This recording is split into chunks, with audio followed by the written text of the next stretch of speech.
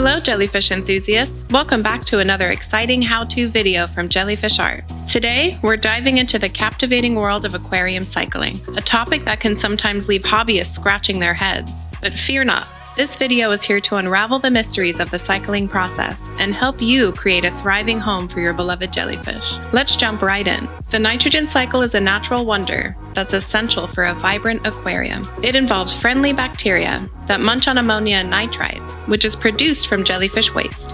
These little heroes break down that waste, transforming it into less harmful compounds, ultimately resulting in nitrates, much safer for your aquatic pals. As your jellyfish feast and produce waste, they inadvertently provide a feast for these bacteria, creating a beautiful cycle reminiscent of nature itself. Monitoring a few key compounds in your aquarium is crucial. Ammonia, the first toxic byproduct from jellyfish waste and leftover food, can be harmful at high levels. Nitrite follows, which is produced when bacteria break down ammonia. It's less toxic, but still requires attention. Nitrate is the final product of this cycle. While less harmful, it still needs regular management through water changes. For easy and accurate readings, we recommend the API Saltwater Master Test Kit to keep an eye on the ammonia, nitrite, and nitrate levels in your aquarium. To kick off the nitrogen cycle, begin by setting up your aquarium with salt water. Next, we need to add an ammonia source to feed the bacteria we are preparing to culture. You can introduce ammonia using ammonium chloride drops or a small piece of raw shrimp from your local supermarket. Both are effective ways to get things started.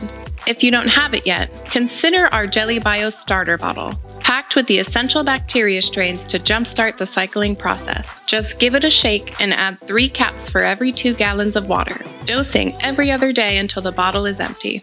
Keep a close eye on your ammonia levels every 1 to 3 days until they reach 2 ppm. When you hit that mark, stop dosing with ammonium chloride to prevent toxicity, or remove the shrimp to keep ammonia from rising further. Next, watch as ammonia decreases and nitrite levels rise.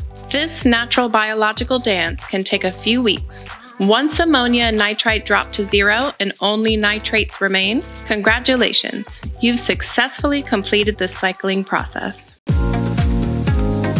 It's important to resist the urge to perform water changes until the cycle is fully established. This helps ensure that your beneficial bacteria can flourish and effectively manage the nitrogen cycle. The bacteria we are cultivating reproduce in the water until they find a home on the porous surface of your filter media, where they can develop and do their important work.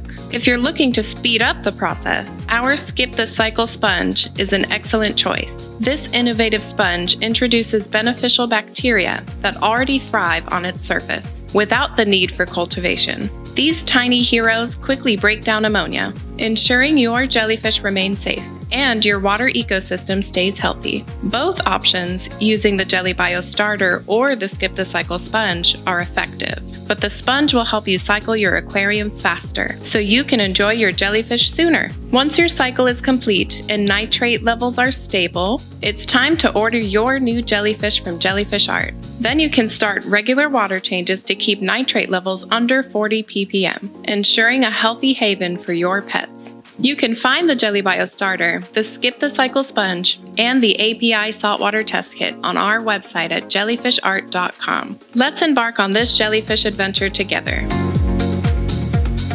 Thanks for tuning in, and happy jellyfish keeping!